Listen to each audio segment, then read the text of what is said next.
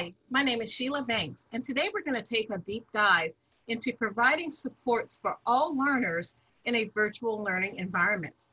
Throughout this session, I'm going to provide you with examples and artifacts of how this can look and sound in a virtual classroom.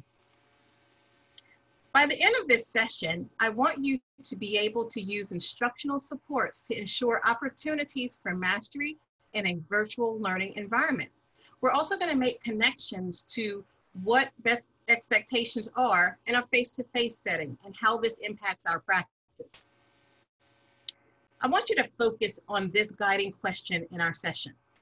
How can I ensure that all students have the opportunity to master what is being taught in a virtual environment? We know the importance of mastery in a face-to-face environment, and we want to ensure that we continue to support students to reach that level of mastery, even through a computer or through videotaped assignments. Before we dive further into the materials, I want to address why this is such an important topic. As educators, we can agree that differentiated instruction is important. Differentiated instruction is not just for students with official documents such as IEPs or IEPs. We know that supporting learners at their level and based on their needs supports everyone in the learning environment. Differentiated instruction also anchors the thinking process. In this process, we're building thinkers who are stronger and more independent. Lastly, differentiated instruction provides equity in learning. And by equity, I mean that we are making every attempt possible to level the playing field. We're providing supports to students based on need, even though all students may not receive the exact same supports. Let's take a look at the quote on the screen here. Differentiation is a philosophy of teaching rooted in deep respect for students, acknowledgement of their differences, and the drive to help all students thrive. Such ideas imply that teachers proactively modify curricula, teaching methods, resources, learning activities, or requirements for student products to better meet students' learning needs. I want to really emphasize the concept of deeply respecting students. By adjusting assignments, by not lowering expectations, and by being discreet, we are helping students to achieve mastery no matter where they're learning. Let's make a connection to our virtual learning environment. So these environments do present educators with the challenge of not being able to see students struggle in the moment. In our face-to-face classrooms, we not only anticipate challenges, but we have the advantage of being able to see students in the working process. And we tend to go over to them and make those adjustments. We reteach, we provide supports when necessary because we see them struggling. We don't have that advantage in the virtual learning environment. So we have to be proactive with our actions and make sure that we are anticipating providing students this level of support they need, and we're not being defensive after the lesson has been completed. Those in the moment adjustments are more feasible face-to-face. We can help students through the virtual setting. It's just more structured and a more planned process. Let's make a connection to our NIET Teaching Standards rubric. In this session, we are addressing the indicator, teacher knowledge of students. Specifically, we are addressing this descriptor. The teacher sometimes provides differentiated instructional methods and content to ensure children have the opportunity to master what is being taught. We know the importance of mastering content in our face-to-face environment, and we want to ensure that in our virtual environments, we are proactive in providing students with the individual supports that they need to access the content and complete assignments. So in a virtual setting, there are things that students need to know. For one, students need to know what to do. They need to know how to gain knowledge from their teacher, through video, or from the resources that are being provided to them. They need to know how to complete assignments with accuracy and in a timely manner. And they need to know how what they're learning connects to other subjects or to their real world. Now, in addition to what they need to do, students also need to know what to use. If there are graphic organizers embedded in a lesson, students need to know how to use those accurately in a virtual environment. They need to know how to access their adjusted reading level assignments that are appropriate for them. Many computer programs have screen reading tools and students benefit from these, so we have to show them how to use them. And lastly, students need to know how to use the appropriate tools in a virtual setting to reach success. It's not just about providing the tool, we also have to show students how they are used. So what does this practice look like in action? We're going to focus our discussion on 3 major ideas. Idea 1 is how we can vary format of assignments to address different levels and different needs of students. Idea 2, we will address how to provide instructional scaffolding when needed. And idea 3 addresses how can we enhance visuals so that all students have access to their content. So let's dive into our examples based on these ideas. So we're in idea 1, and that addresses varying format. So what you see here is an example of a lesson provided to students through a learning management system. And this is how many students are experiencing their virtual learning. So this first lesson has students building understanding of the first part of a text.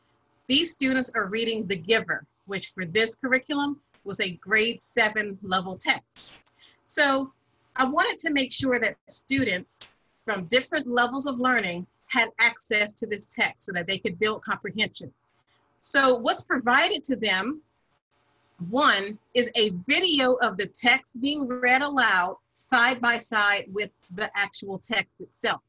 This way students can hear what's being said and also read the words on the side and connect those 2 together. So this will give many students greater access to the text and get them to start comprehending what that text means rather than just providing a single method of reading the text.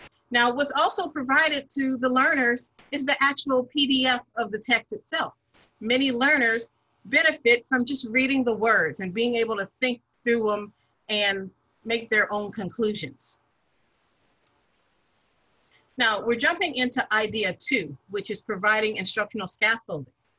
So, this assignment appears after students have began reading the text.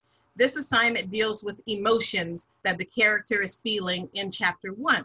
So all students would actually receive the same directions for this assignment, and keep in mind that the expectations for the assignment will not be lowered. What will change is how students reach those expectations, but the expectations of mastery themselves will be the same for all students. So I want you to notice for this assignment, I've assigned this assignment to 9 students. These 9 students do not need additional scaffolds. They can receive the unedited assignment as it appears in the curriculum.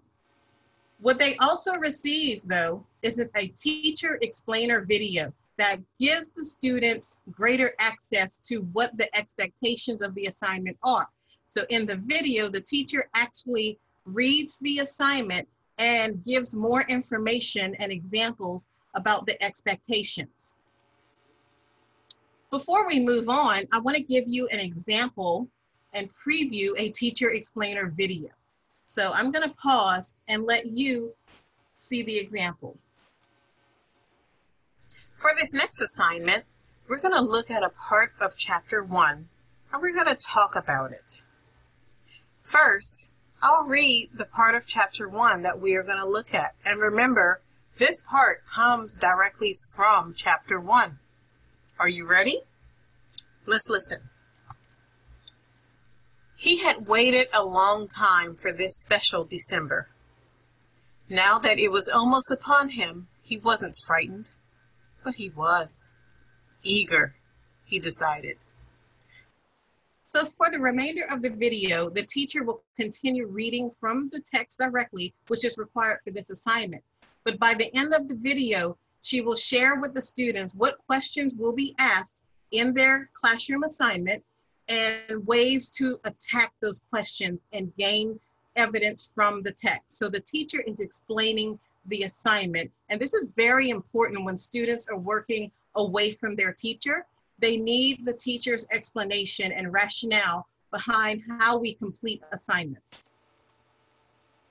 So on the screen here, this is an example of what the unedited assignment looks like. As you can see, the questions appear exactly as they were written in the curriculum.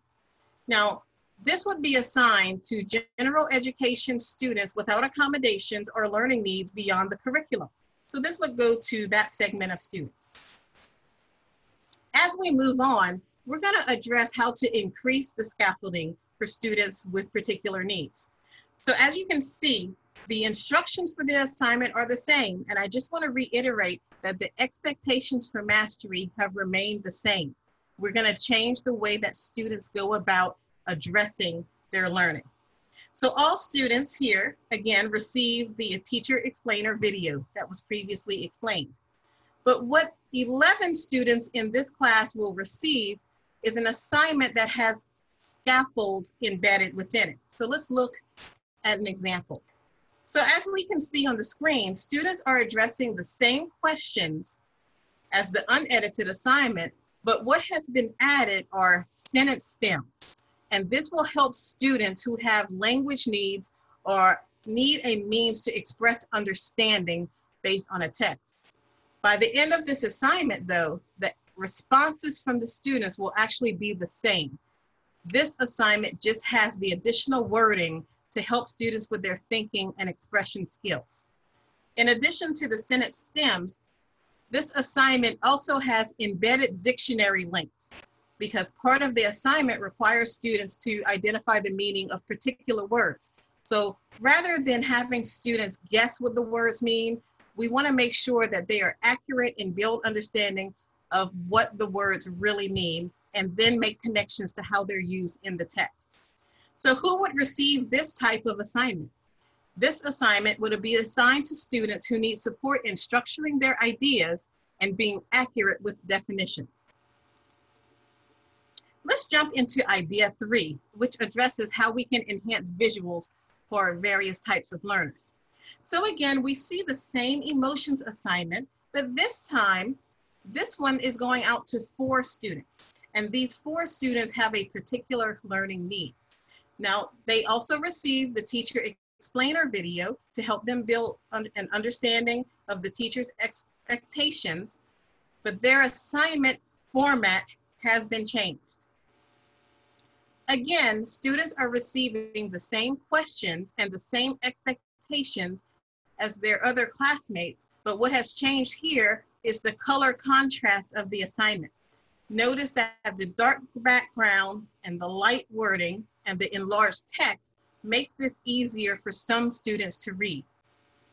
Who would receive this type of assignment? Well, this would be assigned to students with visual impairments or students who need an additional stimulus in their work to be able to launch that comprehension process. Why do you think these 3 elements are critical in a virtual setting? Being able to vary format, provide instructional scaffolding, or enhance visuals. Let me also ask you, what would the learning environment look like if this was missing? Before we end our session, I want you to reflect on your practice and make connections. How might you adjust your current virtual learning practices to include instructional practices that support various levels of learners?